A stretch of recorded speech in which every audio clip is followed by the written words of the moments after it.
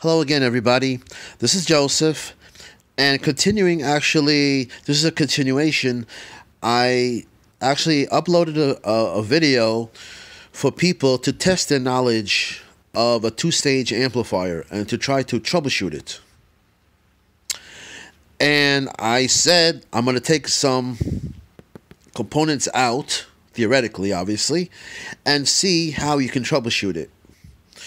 Now I'm going to go and give some responses or some ideas how to go about troubleshooting it. If you remember, in the first video, testing your knowledge for amplifier troubleshooting, I said these are the voltages, and I gave you the voltages. This is a two-stage amplifier, common emitter, common emitter. This is a coupling capacitor, and this is the voltage bias divider that we have over here, and this is the 1 kilohertz going in. So therefore, if this is a common emitter, the signal comes in here, it's inverted and it's amplified, and it goes through here and it's amplified again over here. So what I'm going to do is I'm going to take out R8, 1 kilo ohm resistor in the emitter circuit right here. I'm going to take it out. You see this right here. Now, and I asked the viewers, how would you go about troubleshooting it? So I got various emails on what people thought and what they responded. So therefore, let's go about troubleshooting it as best as we can to understand. Now, when you troubleshoot the two stages, you have to think of two things: DC and AC. What is being affected? Is the AC being affected, the AC signal being affected, or is the DC voltages being affected by the defective circuit or component in this case? Let's see. I took this one out. This is open right now. I put a signal in here, 1 kilohertz signal, 10 volts, 10 millivolts peak to peak. I put my oscilloscope here. I put my oscilloscope here. What should I expect to see? I should expect to see a regular sine wave with amplification and inverted. That tells me right away this circuit is working properly. I go over here to the output across RL. If this would be a speaker, this would be my output. I go over here and I go over here. I see my signal. After it's been coupled, my signal looks good over here. My signal does not look good over here. I have no output at the speaker or the load. That tells me right away this part of the circuit is defective. Now, we see AC signal-wise, we got it down to this. When I put a speaker over here, I got absolutely no audio. So we got it down from 2 stages to 1 stage. Now, we do basic DC voltage measurements.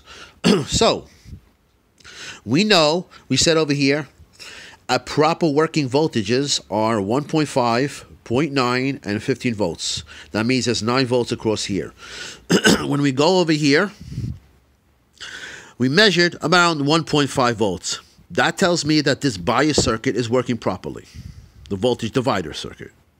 I come over here, problem. I measure 24 volts right here. That's a problem. That's a big problem, right? Right here. 24 volts.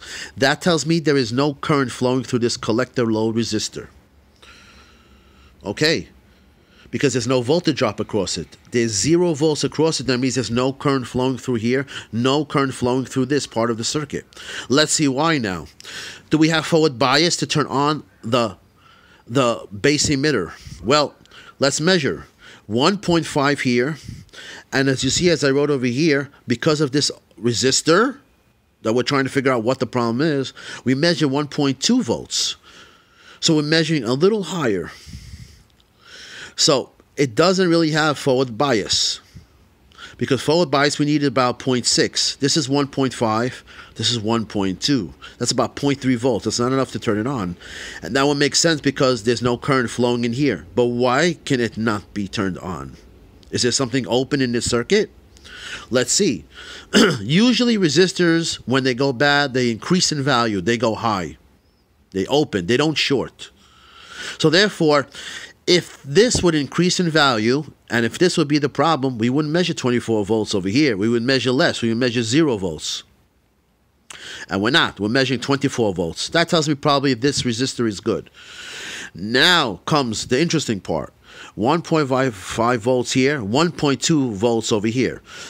So maybe the base emitter junction is not good. Possible. Let me put my meter over here. 1.2 volts I measure over here. I see over here. Higher than usual. Why do I measure higher than usual? Some emails from people said, well, maybe the ground. No, not really the ground, right? If the ground was bad, it would affect all of them. Some people told me maybe the transistor. Possible. But the fact that this went up in voltage from 0.9 to 1.2 tells me there's more current going through it. But that's not really true because there's no current going through here. So we can't say that. Did this increase in value? Well, let's see. We took this out. We took out this resistor. Why am I measuring something?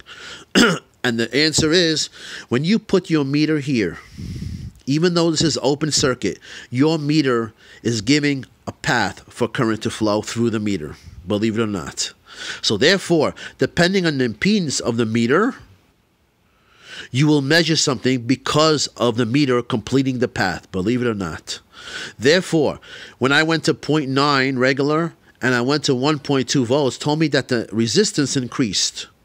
And that's because of the meter, a high input impedance meter. That tells me I'm closing the circuit, and when I take away the meter, it's open. So I hope you understood that.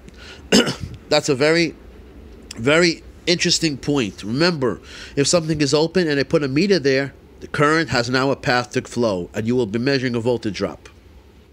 Therefore, I measured 24 volts over here, nothing across here because there was no current going through. This is open until I put the meter to measure, to troubleshoot. I hope you understood that, and I hope I simplified it. There's two more that we'll go over next time. But if you guess that, you're very good. That is a very complicated, defective component or analysis. If you really evaluate it and you came to that conclusion, you are ready to be a automotive diagnostic technician. Anyway, thanks for watching, and please subscribe to my channel, Automotive Electronic Schematics by Joseph. Thanks for watching.